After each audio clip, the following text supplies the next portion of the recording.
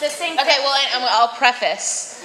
I wasn't going to talk, but I've heard a lot of rumors about how Steve and I met, and I thought that I should clear it up. Although my mom disapproves of this story. But I'm not embarrassed, and Steve's not embarrassed, I don't think.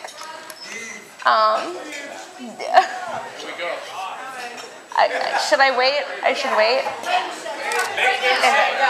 Go. No, Steve wouldn't tell the true story. He, you know.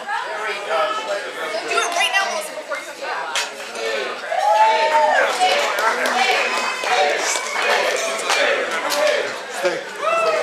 Okay. Yeah. Steve, you're supposed to stand next to me. I need support. Okay. So, I'll start with I got a message on my cell phone of, it sounded like a gay man saying, slurring his words, like, I love it, I love it, I love it, I love it. And I didn't know what was going on. I didn't know, I'd never seen Ali G before. I didn't know what was going on. But it was a 617 area code. I was living in Boston at the time. So I was like, did I meet someone that, I didn't know what was going on. And I'm the kind of person that's like, who is pranking me? What is this? So I'm with my friend Jen, who lives in Boston. I'm with Jen, and I'm in the I've been trying to call this number, trying to find out who it is, and he won't pick up. And I'm texting him like really nasty things because I'm like, who are you to prank me, whatever. So finally he picks up, and I'm with Jen in the supermarket, and I'm like, okay, how do you have my number? And he's like, oh, I don't know, blah blah blah. And apparently he knew the whole time, but he was just messing with me. And so we were saying, okay, how do you have my number? How do you know me? What is it? So we were going through people that we know, people that we have, people in common, and there were some people in common, whatever. But then I ask, he tells me his name, Steve Glazer, and then Jen is next to me, and Jen says, oh, I know Lindsay Glazer. And Steve is like, because Jen picked up the phone, and Steve is like, oh, that's my sister. And it turns out that the two of them went to camp together. Right. So they went to camp together, and then we kept going on who we know, blah, blah, blah. And Steve was like, oh, do you remember a Ross Greenberg? Maybe, in New York. Steve's like, that's it. So I had given my number to Steve's friend, Ross.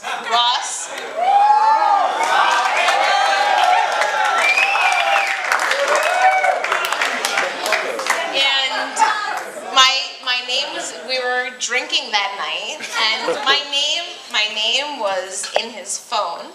And when Steve and his friends get drunk, they like pranking people like that. That's Steve.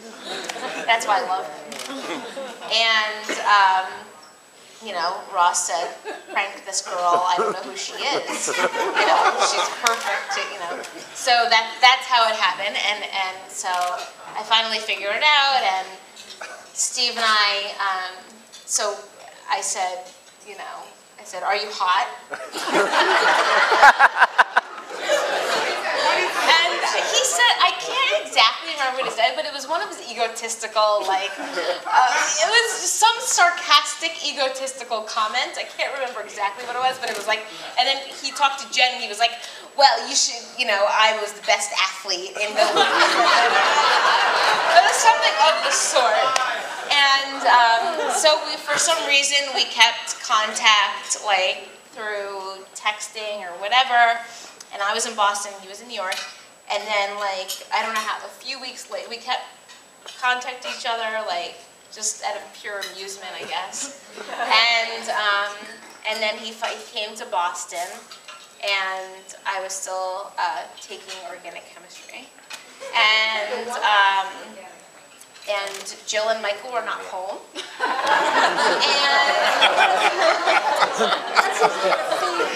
And Steve invited me over, and he was actually supposed to have a big party that night, and all the electricity blew out.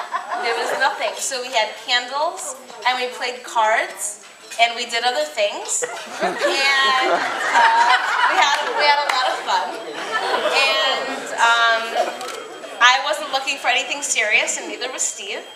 And we hung out with each other for the next few days. I had 1 week left of organic chemistry in Boston.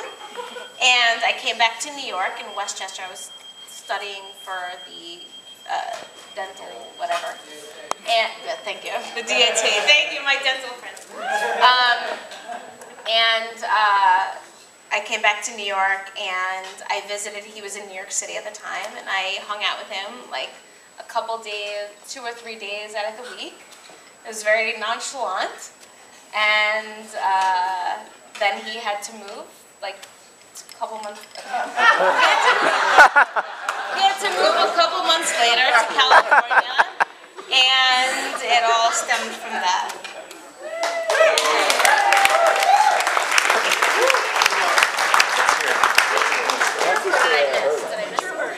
She missed nothing. Oh wait, I missed something. So like a few months into us dating, I was at Danny, who you guys met before.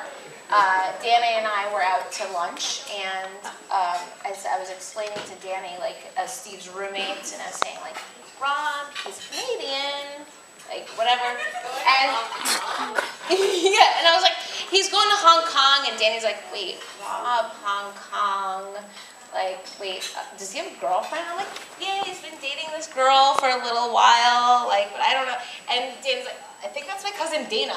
And I'm like, what? So she calls Dana, and it turns out that Danny's cousin, Dana, was dating Steve's best friend, Rob, who now are married and have babies. And so weird coincidences, and I just had to share. My beautiful bride, ladies and gentlemen.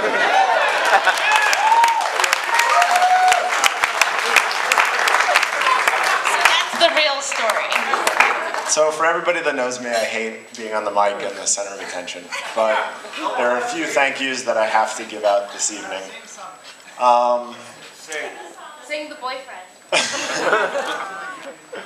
Melissa and I had pretty much nothing to do with this evening. And it was our choice, and we left it to the ladies in our lives that took the reins and got it done. And it couldn't be more perfect, and I couldn't be more happy to look around the room and see all our friends and family in one place and feel the love in the air. And from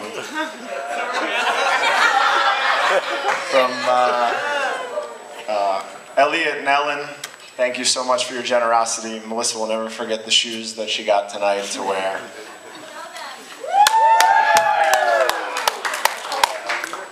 Cece, you took the reins. This evening is beautiful. Al, you bared with Cece through this whole process, and we appreciate that. And he can't wait till it's over and have his wife back. And my mother, Jill, the world's greatest executor. Yeah. And all the everything lavender, Jill takes credit. So I just want to say thank you to all of you, and we love you all, and we're so happy to be here, and I'm psyched to be marrying Melissa.